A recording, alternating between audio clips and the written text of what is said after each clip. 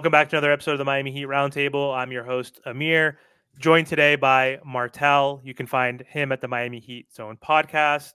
And we also have a guest joining us today. We have Matt Morin. Do you want to just give yourself or give the audience a quick introduction? Yeah, absolutely. Thank you guys for having me, and I'm happy to be here with the audience as well. It's great to be here. My name is Matthew Morin. Matt, whatever's easier for everyone else.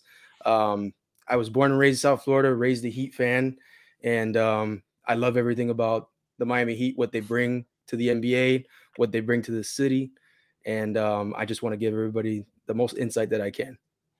Awesome, man. Thank you so much for joining us. Really appreciate it. Absolutely. So we know the regular or the playoffs, the season just ended this week. Right. And there's a few things that will happen relatively soon for the Miami Heat. One, the draft next week. Two, free agency begins June 30th. The Miami Heat are going to need to focus on those two areas. The draft the most. The free agency area, we're not going to be able to focus on too much because we're a first apron team. So we will still have to look for bargain bin opportunities in replacing players like Haywood Highsmith, possibly Caleb Martin, or even like a Thomas Bryant or Orlando Robinson, who might not be on the team next year as well. But beyond that, the biggest thing, obviously, the biggest question facing the Miami Heat this summer is whether or not the Miami Heat are going to offer Jimmy Butler his extension for $113 million. Jimmy and Bernie Lee have made it clear that they want to stay with the Miami Heat specifically, but they want the max contract. Doesn't seem like they're willing to budge or negotiate. Pat Riley also said, hey, we're not willing to offer that right now. We have plenty of time. We can even offer it next year. And that's most likely the approach we're going to take. So a new report or rumor came out from Matt Morin from the Action Network saying that the Miami Heat are actually just undecided in general if they're actually going to offer it. So I wanted to get your opinion, Matt, just like on the whole saga. It can go in multiple ways. The Miami Heat can cave and just give it to him as a reward for obviously what he's done in this past 5 seasons. Or they could possibly say, hey, we're going to wait and see. And then that could, make Jimmy disgruntled, right? Who knows? He could maybe request a trade. A lot can happen. What are your thoughts on the whole situation? And I guess, what is your preference? Do you want us to give that extension, or do you think we should trade Jimmy Butler? What are your thoughts on the whole scenario? For sure. Great question. I mean, that's obviously the most impending thing in relation to the Heat right now. You're right. That's anybody. If anybody's talking about the Heat nationally or locally, that's the first thing that comes up. So it's appropriate. I think that Jimmy Butler and the Miami Heat has been a great marriage. It obviously hasn't resulted in a championship yet, or it may not ever. Hopefully it does. But there's a crossroads. There is definitely a decision that has to be made in terms of what direction the Heat want to take. Do they want to just give him the extension, like you said, and quote unquote cave? I think that's on the table. I think them finding a middle ground is on the table in regards to the extension. Obviously, Jimmy knows that we're a first apron team. He may not know the ins and outs of that, but I think Jimmy's a team first guy when it comes to those hard conversations. He's going to ask for what he wants, and him and Bernie Lee have already made that clear. But I think Bernie Lee, as well as Jimmy, has an utmost respect for the organization, and there's clearly a similarity in their mindsets, right? And I don't think Jimmy was thrown off by Pat's comments either. Some fans would even go as far as to say that Pat was right on point and it was necessary. But I don't think the trade is as likely as the other two pathways. I really think there's either going to be a middle ground found, or they're going to just give him the full extension, or they might even wait. And the Heat wouldn't be wrong to do that. I don't think necessarily, because their standpoint is, well, we want more games out of our best player. But the other side of it is, well, Jimmy was probably expecting more help roster standpoint wise, as far as the Dame situation. That's a whole other rabbit hole, and we can go down that too. But I believe that they will find a middle ground. They will find something to advance with. But my preference is that Jimmy Butler's in a Heat uniform. I don't want to see him anywhere else. And that's just the fan in me speaking. But realistically, I don't see him wanting to play for anyone else. So Matt, you mentioned, the whole thing about Jimmy Butler not having help. Like I just think that we don't really talk about Kyle Lowry enough and how much of a huge mistake that was. And we don't hold Jimmy Butler accountable to that at all because that was Nope. his boy. And in Right. year two, I don't know if you remember, but it was right before the trade deadline. He was at the podium and said Kyle Lowry's not going anywhere. I think Kyle Lowry he was okay the first year.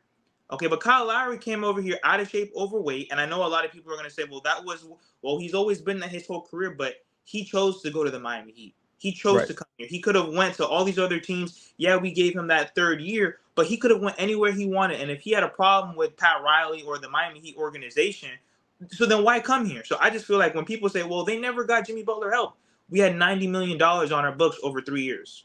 And I think if we were able to at least get 2 high-level role players out of those 3 years each time, for the amount of money that we were paying Kyle Lowry, we probably could have won a championship. Because people don't realize that Kyle Lowry took up $90 million, okay, and Jimmy Butler never held Kyle Lowry accountable compared to how he had, Bam, he held Tyler, especially Duncan, he holds everybody else accountable. I just felt like we did get him help, but then at the same time we didn't. But Jimmy was the one that was supposed to say, you know what, Kyle, you got to go. Right. Yeah, I don't know. Amir, you have something to add? No, go for it. No, not yet. I'll go for it. As far as Kyle Lowry goes, going into that summer when we first signed him, I thought that was the missing piece, and I think everyone did, including the front office. I thought that was the missing piece to the vet presence that we needed in the playoffs, just that last bit left. And I think the Heat were expecting Toronto Kyle Lowry, and he never showed up. But that's not to take away from what he did in a Heat uniform. I think Kyle Lowry did good enough in a Heat uniform, but I don't think that's what they signed him for, and nor did the dollars reflect that on the contract. So all parties involved, it's probably one that's a little regretted, but at the end of the day, I think the intentions of the Heat were to try to get that last piece, and it just didn't work out for him. And as far as him holding Kyle accountable, I do agree with that. I think there were times on the podium where he not singled out other players, but didn't really talk about Lowry in the fashion that he talked about others. So I do see what you're saying there. Definitely Lowry towards the end was, what's the word that we can come up with here? It just was kind of overwhelming towards the end. That was something that was in the works. So Kyle Lowry, I think, was a very regrettable deal, and not something that happens with the Heat often, to be honest with you.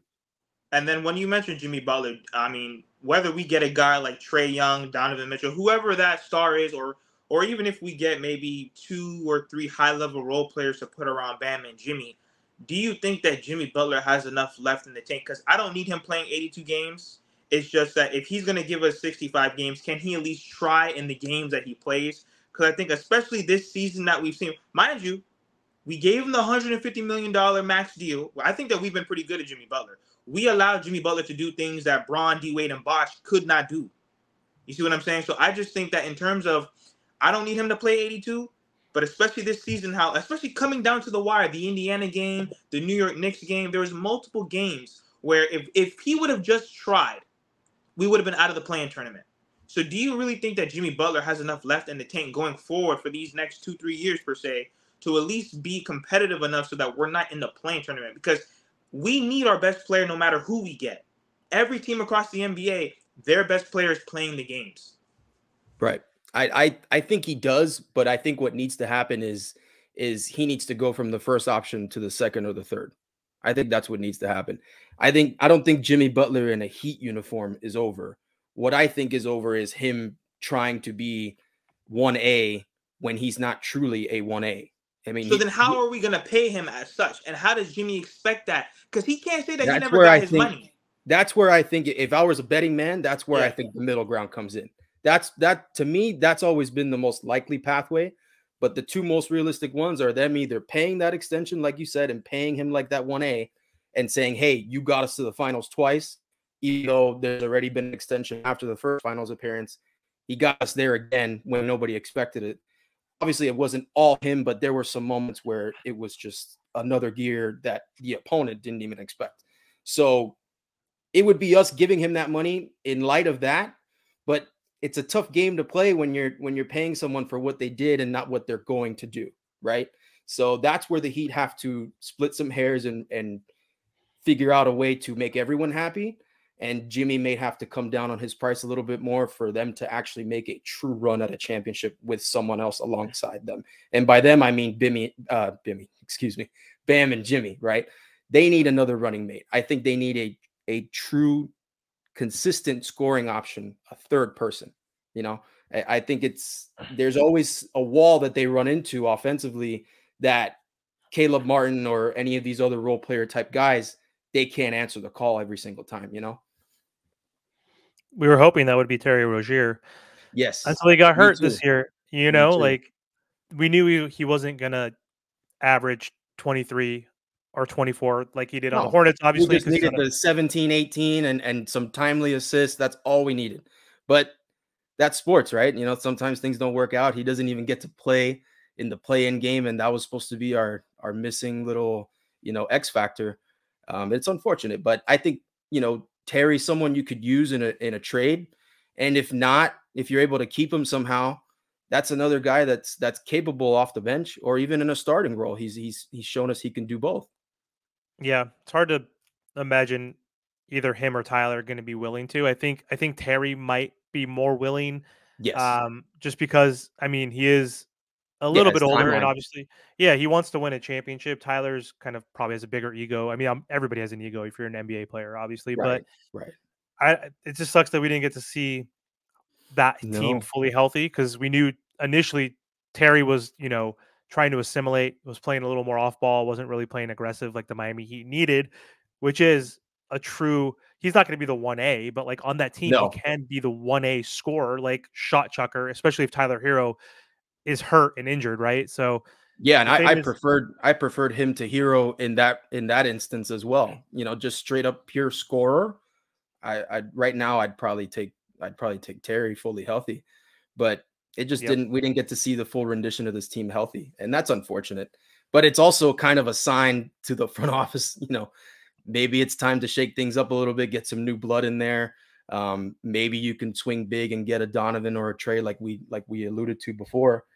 And you don't know what's on the other side of that. Maybe this team needs its core pieces back, but the supporting cast needs to be a little different. Yeah, let me ask you this too. So availability injuries were the biggest issue with the Miami Heat, but there were windows and there were small pockets where we were all healthy. Tyler did get to play a little bit with Terry, and I think the biggest issue with this Miami Heat team is just fit across the board. Like Tyler just doesn't fit necessarily next to Jimmy. More so, I think we could build around him and Bam, but Tyler's going to have to be that third or fourth guy still. I don't think Tyler's going to be a number two if we trade Jimmy Butler, which I don't think we would, and I don't want to. But right now it's about fit. We don't have the best fit because Tyler and Terry seem redundant. They're both like they cancel each other out in a way. Yes, they cancel each other out because they're not good enough defensively. They get kind of hunted. Tyler's bigger and taller, I guess, but still undersized guards that are not two-way players. Right. So, and you can't have them on the floor at the same time. Terry provides more rim pressure. Like you say, they both kind of have their moments on defense where it's not pretty, but in a game where you're in a shootout, you'd rather have Terry, but not every game's going to play out like that. So you need more of a defensive presence on the outside than those two provide. And maybe you have to say goodbye to one of them for that to happen, or, Andy Ellisberg's going to have to break out that calculator and figure something out. So we'll see. I think, what do you guys think? If one of them were to be moved, which one do you think would be moved first? Tyler. What do you think, Martel? For sure, Tyler Hero. Yeah, I think so too. Because of his contract. So Terry is he's only has 2 more years, I think, on the contract, or 3 max. Yeah. Tyler has 4 or 5 more years. That Charlotte gave him, right? Yeah. Yeah. He's making 24 or something next year. Tyler's making 30. So I think based on the contract, based on just the fit, essentially, if we're keeping Jimmy and Bam as our top 2, then you want to just test out how Terry Rozier can fit in. Because again, Terry, Bam, and Jimmy probably played 30 games together. So what do you think of between the two? And also who would you rather have? And we mentioned Donovan Mitchell. We mentioned Trey. There's Brandon Ingram just today was rumored that there were rumors that they were going to shop him, and it seems like they are indeed shopping him around. It's very unlikely to get those type of players. So we're going to have to make marginal moves, and right. And then that likelihood, we got to trade one of those two, or even Duncan Robinson, the guys that actually make significant amount of money to get a good type of player in return. So who would you prefer to be on the roster next season? I would say, there's obviously if there's an opportunity to get someone like Donovan or Trey, you're gonna have to say goodbye, to some that you may not want to. And that's part of that. When you're acquiring a level of talent that high, you got to say goodbye to something. And that was always a discussion point when we were in the talks for Dame, right? You got to say bye to something. You can't just fleece the other team every single time. Maybe in the mid 90s, I think that's what Pat was doing all the time. But nowadays it's a little, the playing field's a little different. There's a lot of variables that go into that. I would say Duncan did well for his worth across the league last year. I think in totality, there were some dips, obviously. But I think people know what he brings in the playoffs too. He's a 3-point shooter. He is a sniper. He can get hot. He can get going. He's shown marginal improvements on defense, and really a guy that can cut to the basket now, a guy that can play a 2-man game. He's not just a spot-up shooter anymore. So I think I don't want to see Duncan Robinson go, but I think he is a underrated chess piece that we have. I think a lot of GMs would happily pick up the phone just to think about that guy. So I think if you ask me, honestly, I really think the first piece that's going to fall is the extension, whether it's like a middle ground, like I've said before, or a full on, max. And then after that, there's going to be something we're going to know more about Mitchell. I think that's the number one guy on the board for the Heat and for the fans too. The fact that he hasn't signed that extension yet is not telling, but it is a hint at the very least. I'd say you got to look into it. No. Yeah, that's a good point. So Martel, let's transition real quick, because again, we're 6 days away from the NBA draft. The Miami Heat have 2 draft picks this year, which is super rare. We haven't had a second round pick in like 4 seasons. And I mean, it's very hard to hit in the second round, but some teams do get really lucky. And I mean, we got Jay Rich in the second round 7 years ago or 8 years ago, whatever it was. And he at one point was our leading scorer on a team with like James Johnson and Tyler Johnson and Dion and those guys. Like, so who knows? We can maybe hit there. Kelly O. Yeah. So, but let's not focus on the second pick. Let's focus on the first pick and the 15th spot. The Miami Heat have holes in this roster. We need a backup point guard. We need possibly wings once Caleb or Haywood go to other teams. And then, of course, I mentioned earlier, we have like Thomas Bryant, Orlando Robinson as our backup centers. And Kevin Love technically has been the backup to Bam, which ideally I would prefer him to be the backup to Jovic. If Jovic is going to be starting, put him back to his natural position. So there's 3 areas that we really need. What's your preference for this team? What should they focus on? And like, who would you want to pick in that position? Tristan Da Silva for sure. He's a 6'8" guy. He's a senior, so he's kind of like Jaime. Yes, he's an older rookie, but if we want, win now players, and I think he's almost like Jaime in terms of he's a great 2-way player. He's a senior. He'll be able to help this Miami Heat roster right now. And I think with his switchability, his versatility, his defense, that's exactly what this Miami Heat team need. We need athleticism. We need guys that can play multiple positions, but then not only just do the same thing. So I think Tristan Da Silva is a very safe pick for right now, because I know we want Devin Carter and Khalil Ware, but I just think for someone to check all the boxes, I think that Tristan Da Silva, he's a very well-rounded player. Yeah, I agree. Same to you, Matt. Who would you think? To believe it or not, man, you took my pick from me. That guy is exactly what the modern NBA. That's what teams are leaning towards now. If you look around the league, you have Naz Reid, you have PJ Washington, you have these guys that have a lot of switchability and versatility, but they show ability to score and show an ability to move the ball, all the things you need to win playoff games. And, that's what the Heat do. That's what we want to do. We need to get bigger. We need to get longer. There's a lot of moments in big games in the past couple of years where everyone can look at it and just say, we are too small. And that's unfortunate. It is unfortunate, but that's where the draft is somewhere you can address that. You can address that through trades, but I think with this pick, they need to focus on size, the first pick. If he's not there, I would say a lot of people have been looking at Tyler Kolek. I know he can play some point guard. He's out of Marquette too, and he's like a TJ McConnell type, very grinded out type of point guard. Kind of reminds me, I know it's funny because he played for us, but he kind of reminds me of Dragic too. Very crafty in the lane, and he's able to find space and really kind of take over games from a scoring standpoint too. Just an overall really good basketball player. If we had to pivot to point guard with the first pick, I would keep an eye on Kolek as well. And we did work him out, to my understanding. Greg Sylvander reported that over at 5 Reasons. Gotcha. Yeah, I don't want to focus so much on the point guard spot because, again, crowded backcourt, and we have 2 combo guards essentially on our roster, right? So like if for some reason we do convince Tyler to come off the bench or convince Terry to come off the bench and bring Duncan into the starting lineup, which would be a better fit next to Jimmy, Bam, obviously because of the gravity, and then his ability to put the ball on the floor. Now, you mentioned he's improved, not only on the cutting aspect, but he had that Steve Smith shimmy on, was it Auser or Amen Thompson against the Pistons, and against Wemby he had like a nice. He did it against Wemby. I think he did it in the playoffs too, if I'm not mistaken.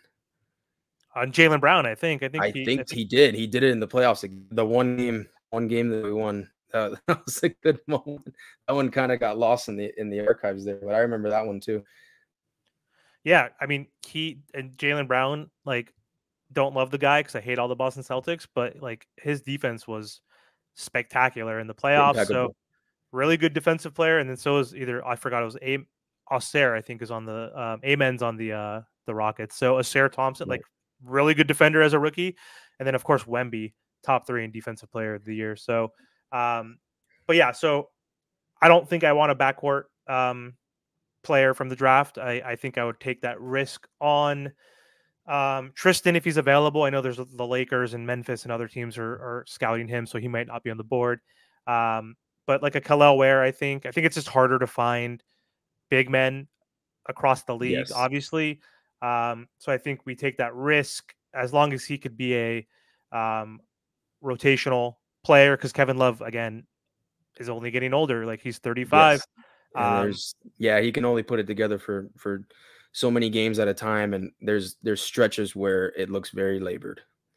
Exactly. So we're going to be super spread thin on our bench. It's going to be just mainly Bam, Jokic, and Love, who are essentially going to be playable, right? Because Thomas Bryant was getting tons of DMPs. Same with Orlando Robinson. You know what else? This came out today, but Milwaukee's looking to kind of change up their approach defensively, and that may leave Brook Lopez as an odd man out. And I can't stand watching Brook Lopez as an opponent, but I would take him. I would absolutely at least look at him if I were the Heat, because that kind of addresses 2 of the problems you have in terms of the front court, which is rebounding behind Bam, because we need someone to come in and rebound consistently when Bam's not. And if you get every game, the best or most Heat games, the past 4 to 5 years, when the backup center comes in, it is a massive drop off in terms of boxing out, in terms of getting rebounds. And it's just, we have to address that finally for once. And I think that could be a nice pivot move. Honestly, it could be. Yeah. I don't know what his contract looks like. It would have to be through trade. No, I haven't looked that much into it, but it funny enough, Austin tweeted it. He said that could be something we'd look at. I would love it. I mean, I don't understand how Milwaukee's saying let's go in a different direction defensively when he had 2.4 blocks. He was defensive All-NBA the last 2 or 3 seasons. I don't know how he's the scapegoat, but hey, if they want to offer him up, that's fine. He is 35, so mobility is that issue. Obviously, he's a good rim protector, but he's not going to help on the perimeter. But I'm from Fresno. I grew up from Fresno. He grew up in Fresno, so I've played with him. And his mom was my high school math teacher, so I'm a big Lopez Bros fan. So like, I would definitely love that, because his nickname was Splash Mountain, right? So he transitioned from a back to the basket type player, 20 and 10 guy, to a guy that could shoot, 36, 38%. on high volume. So I think he'd be a good fit next to Bam. Absolutely. What are your thoughts on that, Martel? And we'll close out after your thoughts. He's a solid big man. It's just how are they going to make it work, and who are we going to trade? I just don't see Milwaukee making a trade with one of their rivals to potentially even get better. So that's where I see the confusion there. I mean, Milwaukee. I mean, if they're looking to change their whole entire defensive approach, and they feel like he's someone that's dragging down their defense, and I know he averaged 2.4 blocks, so did Gobert, and Gobert got attacked in the conference finals. I know he averaged more blocks than that, but you could be a great shot blocker and get 100 defense. I know it sounds crazy that I'm asking the Heat to bring him in, but I think Spo could absolutely get more out of him, even closer to the perimeter on defense. I know I sound like a little bit of a homer here, but I trust Spoelstra to get something more than other coaches, you know?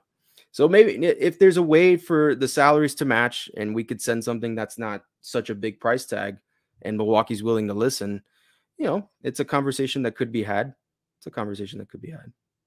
Yeah, I'm sure he's making like in the 20s or something. Nothing too crazy. I mean, that could be Terry Rozier for him. If we want to keep Tyler for some reason, maybe we could do that. But I don't know about that one. We'll have to see how it shakes out. I don't know if I'd give up Terry for him, but if there's another way to figure it out, it was just an idea. It was something I saw on the timeline, and I haven't thought too deeply into it clearly. But it's a guy that can shoot from the corners. He can shoot from the outside. He is a presence on the inside. And yes, if you get him on an island on the perimeter defensively, that's probably not going to go well. But hopefully we can avoid those situations if he was in a Heat uniform. Yeah, and he's actually the salaries would match like perfectly almost. Really? He signed a 2-year, $48 million deal, so he has $23 million next year. Terry's 25. So I was just pulling up Sport Track here. Yep. So if we could do that straight up, which I don't think we would do necessarily, but still, if we did that straight up, we would get $2 million off the books. Maybe we can use that to pay Haywood Highsmith, the mid-level, plus $2 million. I don't know. Just thinking out loud here. Here's the real. Are you ready to watch Terry Rozier hit 7 threes in December on us? That's the real question. And 7 from Dame, so that's 14 right there. We saw Dame cook in the playoffs. Then they would have a backcourt problem too. No, they would have to figure out how Dame and Terry work. And they were talking that would crap. Be terrible. They're talking crap about, or saying they need some defensive changes. Let's get rid of Lopez. You already made that decision when you got Dame and got rid of Drew Holiday, now 2-time NBA champion right there, right? Absolutely. I think you can't say you want defense now and you made that trade. They made that bed, they have to lie in it. That's what I think about Milwaukee. Okay. All right. Well, thank you so much, Matt, for joining the podcast today. Really appreciate it. Before we hop off, do you want to let the audience know where they can find you? Absolutely. You can find me there, right there on Twitter, M Morin FIU. I'm going to be changing that at somewhat soon. I'm graduating from there soon, but you can come over to my Twitter anytime. I'll be starting my own show soon. I'll be happy to invite you guys on. And I'll come on here, however you guys want to do it. But it was great to be here. Great to talk to you guys. And I'm looking forward to the next one. Thanks again. Martel, any closing words? Like, share, comment, subscribe, and thank you for all the support. And once again, make sure that you guys go over to Matt's Twitter and go follow him.